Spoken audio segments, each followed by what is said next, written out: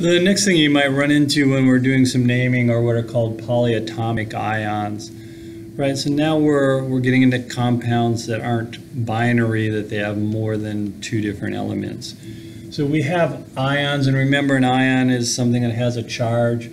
Right, so we have this group of atoms, for example, this one called carbonate, where we have a carbon connected to 3 oxygen, and overall they have a -1 charge. And you'll be provided with this list of polyatomic ions and what charges they are, so you can you don't have to memorize these things. So let's look at how that affects our naming, right? So if we have something like Na2CO3, the first thing to recognize is it's not binary, right? Because binary means 2 and we have 1, 2, 3 elements in this.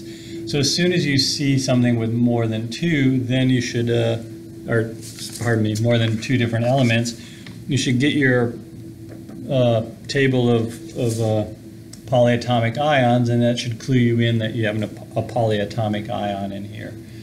So the next step is to look at this compound and look at the first element. And here, is it a metal? Yes, it's a metal.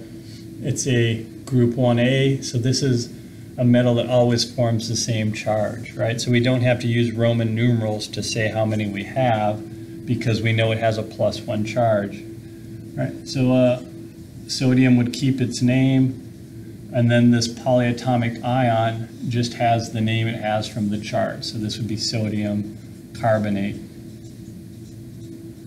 right? And so type 1 compounds are pretty straightforward as long as you recognize that they have a polyatomic ion attached to them and find it on the table. So let's look at a couple more examples, right? So if we see something like calcium carbonate as a name, right, the name carbonate should clue you in that you have a polyatomic ion there, because it doesn't have the INE ending that we would expect with a normal anion, right? So if it was calcium chloride, the chlorine would change to ID. So if you see the ID ending, it's a little different than this 8 ending. So if you see something ending in a name like that, 8 or ite, then you probably should start thinking polyatomic ions. So when we see this, we would look and say, well, calcium is a metal that always forms a constant charge. So calcium has a +2 charge. And then we would look at our polyatomic ion table and find our carbonate ion to see what it looks like, and it's that ion that we just looked at. It has a -2 charge. So 1 + 2 charge cancels 1 - 2, so these go together 1 to 1. So this would be the formula for calcium carbonate, right? And so these polyatomic ions will also get together and make compounds with metals that form variable charges.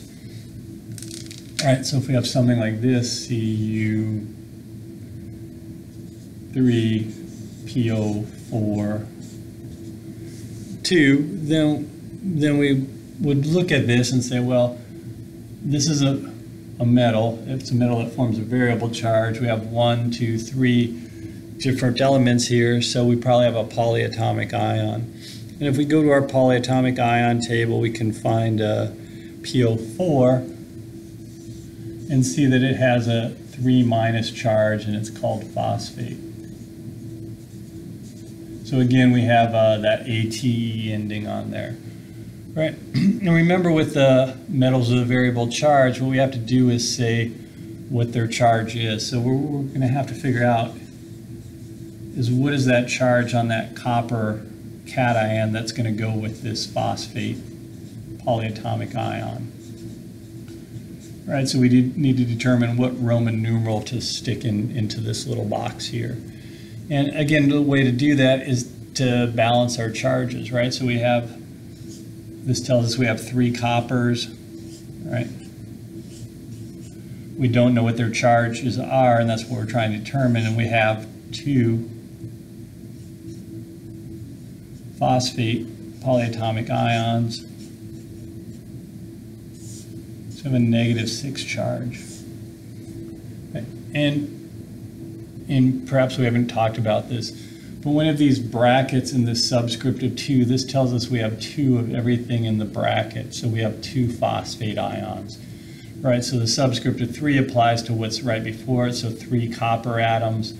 And then this 2 applies to everything in the bracket, so 2 phosphate polyatomic ions. Right? And so we have this -6 charge here, and we have 1, 2, 3 copper. So if we take our 6 and divide it by 3, it tells us that we need a 2 on each of these. So we have a +2, a +2, and a +2. Right, so 2, 4, 6, we have +6 balancing a -6. So each of our copper then must have a +2 charge, and that's how we get that number to stick in there and complete the process. So we have copper 2 phosphate would be the correct name for that compound that contains a polyatomic ion. The other thing that you'll probably eventually run into is most of your polyatomic ions have a negative charge, but there's one that you'll run into that has a positive charge.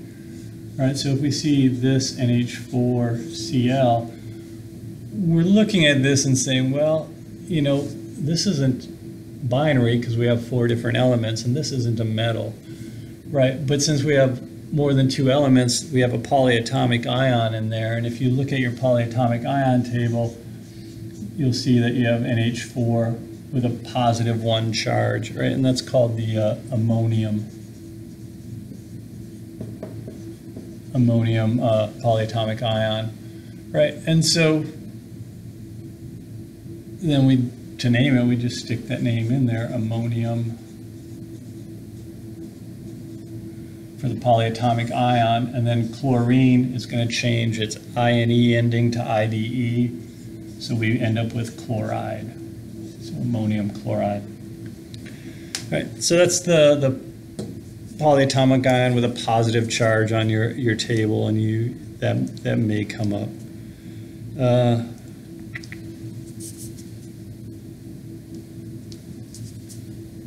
Do we go through all of them?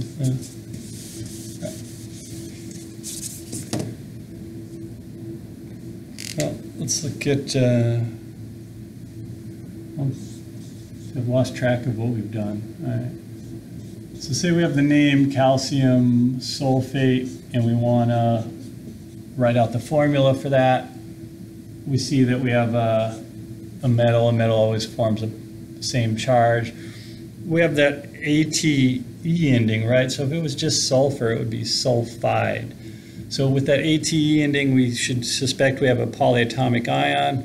And when we go look at our table, we see that the name sulfate relates to this group SO4 with a 2- charge.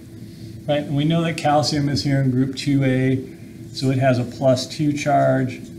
Right? And so we have a +2 and a -2, so those will go together 1 to 1. And we'll just have CaSO4. All right, and that's how polyatomic ions come into play with naming compounds.